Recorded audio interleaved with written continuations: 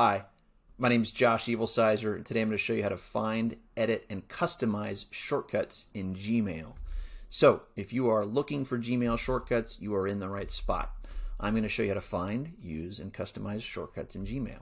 If you want to know why or how you should use shortcuts, links down below will take care of you. How to find shortcuts. There is a shortcut for that. It is this, Shift and question mark, or the question mark. So Shift, question mark, there are your shortcuts. You can scroll down and see all of them. That's it, Shift, question mark. It's that easy. What else can I tell you? That's it. Which shortcuts to use, Josh? That's a good question, but that's a personal preference. I am happy, however, to provide some recommendations and demonstrations. So first, I would just say review the list of shortcuts, the one we just looked at, and pick one that interests you, try it out. Second, consider the things you do the most in Gmail. Okay, what's your need?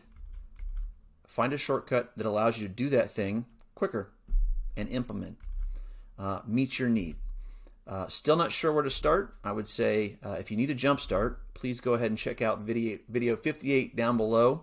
That'll get you started on the four most important shortcuts that I believe are helpful to emptying your inbox. How to customize your shortcuts. Part of the answer to the rest of the question that brought you here. So if you want to edit, update, or customize your shortcuts, you got to remember this feature is by default turned off in Gmail, so you need to enable it first. To do that, I'm gonna read this and then I'm gonna show you how. So settings, see all settings, advanced, custom keyboard shortcuts, enable, save changes. So here we go.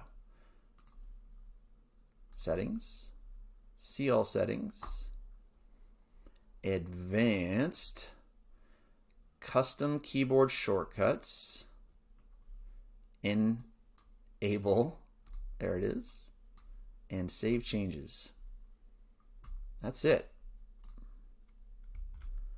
Then, to edit or customize your shortcuts, you're going to go to basically the same stuff here, settings, see all settings, advanced. Here's where it gets different. Keyboard shortcuts is now going to show up, and that's where you're going to go to edit your shortcuts. So edit and save changes. So settings, wheel, see all settings, keyboard shortcuts that is now visible to us because we have enabled it. And here are all your shortcuts.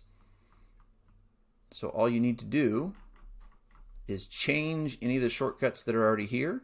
So if I didn't want that to be Q, let's say I wanted it to be P, there you go. And then save changes. But I'm not going to do that because I don't want to change what I got going on already.